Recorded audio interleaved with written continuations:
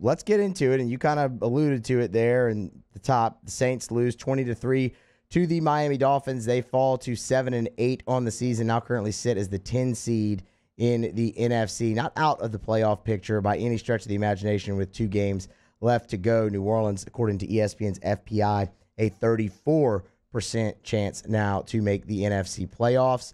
But last night, man, look, they were put in a really tough spot. There's really no way around that. 22 players was the final tally out with COVID.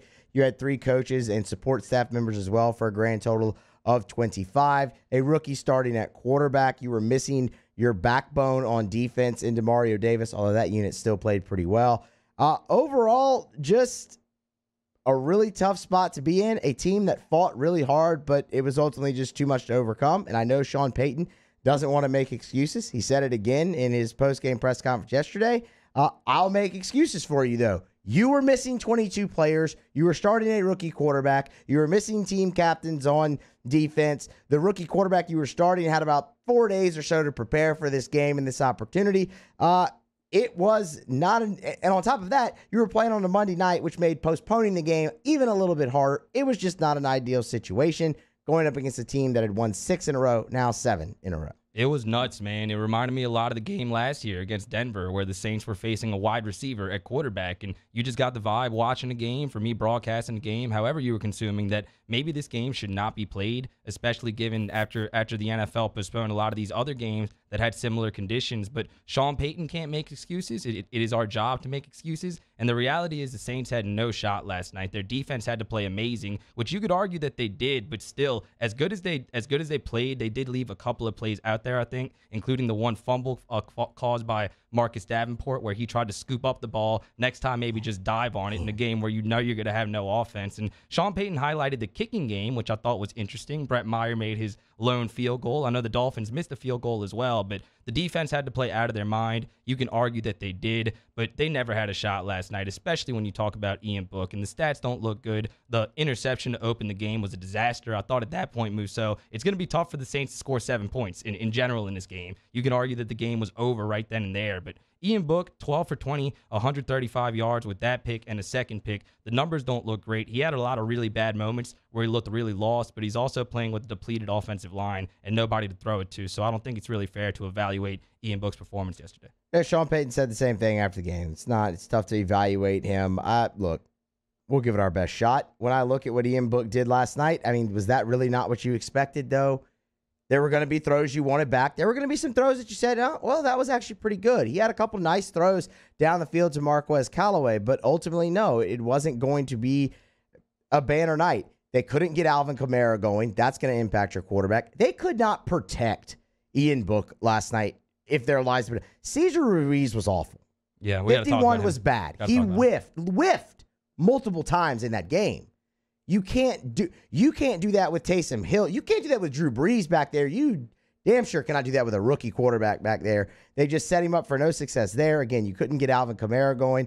It is tough to evaluate him, but if I'm looking at it, he did some things that were but also some things where you're like, okay, that wasn't so bad. And I think ultimately that's where you were going to be regardless of the performance, regardless of the outcome when you looked at Ian Book after last night's game. So yeah, you can't put it all on number 16, but he definitely didn't do anything to help the Saints' case. I thought maybe you would have expected a little bit more out of mobility from him when he did escape the pocket. He didn't get rid of the football, was running out of bounds behind the line of scrimmage sometimes, took a couple sacks, but just an unenviable position to make your first NFL start in. Yeah, he looked like a rookie quarterback, man. It's to be expected, like you said. And if we're looking for compliments for Ian Book, maybe you agree, maybe you disagree. It's cool. But I thought a lot of times where the Saints offensive line did play well and the protection did hold up, he looked really comfortable in the pocket. He just looked really natural, like he knew what he was doing. And he seemed to be going through his progressions well. But like I said, the offensive line, it felt like half of the night they were terrible. And he was getting hit. That resulted in the 8 sacks. And he was definitely hit double-digit times. But it feels like when the protection was holding up, nobody was getting open. Callaway did a couple of times, but just no separation from the wide receivers, so there was nowhere for Ian to go with the football. But he did look really natural, and I even said on the broadcast, he looks like he had a little bit of better pocket presence than what you see from Taysom Hill. So it'll be interesting to see what they do with Ian Book going forward in future preseasons, but it's just unfortunate that the first time we saw him in a real game was going to be in a situation where he had no chance of succeeding, and that's what happened last night. So, I mean, that's kind of just been the MO of the Saints offense here recently anyway in general. It just felt like they have no chance of succeeding. I know you mentioned earlier that it felt like the game was kind of just over immediately when they couldn't get the ball in the end zone. It felt very similar to last week, although you won the game against the Buccaneers, but it was 6-0 for the longest time, and it just felt if the Buccaneers ever do break through and get in the end zone and make it 7-6, it's going to be over. And you very much had that feeling last night, and ultimately it was over. But the defense, Mario, I know we touched on it a little bit. I think we should dive a little bit deeper. Marcus Davenport had another really good game. I thought Pete Werner filling in for Demario Davis, getting the defenses aligned, played really well. Zach Bond, it wasn't pretty, especially in coverage most of the night. But your secondary held up very nicely as well. You had the one long pass completed over a Debo, but other than that, Marcus Lattimore had an interception on an overthrow.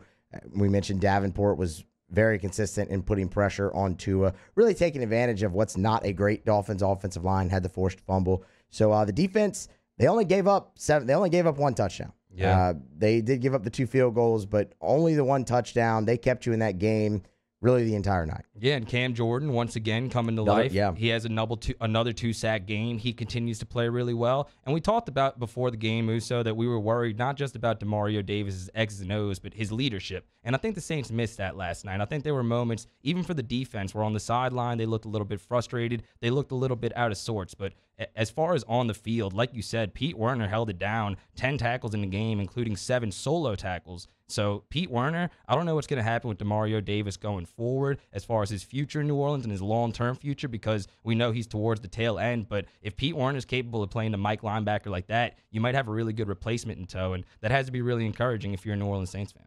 It does. Pete Werner has made a lot of strides so far this year. That was encouraging. And again, just the overall performance from the Saints defense was encouraging. Now you turn the page. Carolina Panthers, America's Game of the Week on Sunday, 3:25 Central kickoff for that one here for the Saints. And, man, first and foremost, you got to hopefully get some guys back. And it would stand to reason you will have a good number of those guys back, just given when they tested and went into protocols. And if that's the case, you like New Orleans' chances, given they can all stay healthy. Maybe you get Ryan Ramczyk back off the injury report here finally, and maybe Teron Armstead can come back in. I thought that was another huge loss for this team when they have to play without their 2 tackles is just subpar, to put it mildly, offensively. But hopefully you get that guy back as well, and you feel pretty good about going up against the Panthers, going up against the Falcons.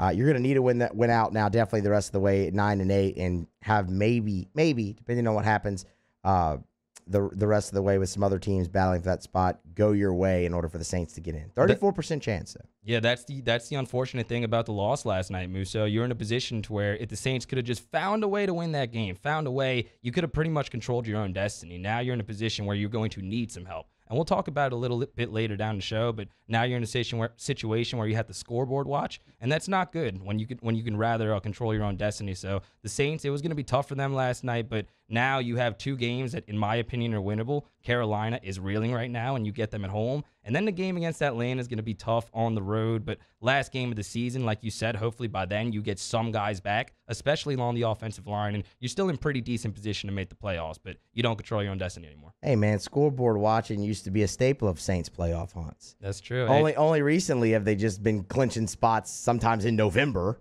Mm-hmm. Man, you used to always be, all right, well, wait, if this team loses, and the Saints win, they're in. That used to be the way of the land. And maybe I'm way overreacting here, but just an observation. I think Alvin Kamara looked just a little bit disinterested last night towards the end, and maybe it's a little bit of something that I heard Draymond Green talk about when he was on the Golden State Warriors, and they were dominating early in his career, always competing for championships, always amongst the best of the best. When you go to a situation where you're barely competing for anything and that you're now a mediocre team closer to being a bad team than you are a great team, that can wear on somebody who's known nothing but success with this team. And again, maybe that's a big overreaction, but Alvin did look a little bit disinterested last night towards the end. And this season, just in terms of the losing, is something new for him with the New Orleans Saints, and it has to be tough. Frustration can definitely breed that in certain players. I don't know if I'd look too much into it yet, though. Yet. We'll see